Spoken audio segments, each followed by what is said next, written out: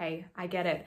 We all just want to go back to our lives and not have to feel this uncomfortable anxiety all the time. But the reality is, if you want to start to master your anxiety and get to a place where it doesn't keep coming up, it's something that is really easy to manage, and you actually ride gracefully through those different sensations in your body, then there's something we all have to get better at. And that is getting comfortable with feeling uncomfortable. So we have to get used to feeling our uncomfortable emotions, such as sadness, grief, frustration, anger, and anxiety. If you want to become better at managing your anxiety and getting to a place where life doesn't overwhelm you.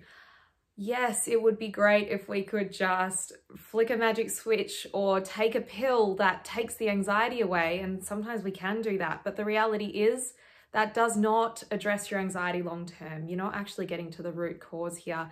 And for so many of us, so much of our anxiety is about the fact that we really struggle with letting ourselves sit with the emotion, letting ourselves sit with the discomfort. So something that I would invite you to practice is closing down your eyes, taking a deep breath, noticing how you are feeling in your body, and then actually notice how the anxiety feels. Notice where it is, or whatever uncomfortable emotion or sensation you're feeling.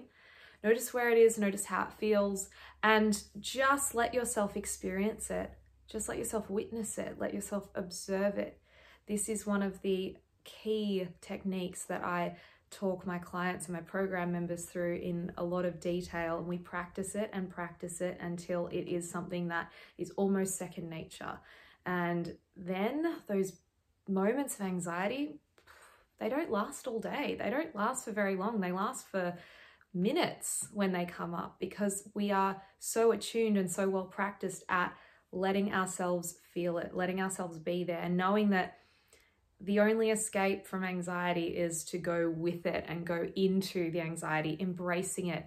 Your anxiety has a message for you. It is trying to communicate to you something important that you need to address. And that might be something that's out of balance in your life. It might be something that's really obvious. It might be something more subtle. It could be nutritional, hormonal, something to do with your gut health. There are so many facets to this. And that's why I've created the anxiety reset method, to investigate all the components that contribute to anxiety, so that we can get on with living our lives and achieving our dreams and doing everything that we want to be doing in our lives.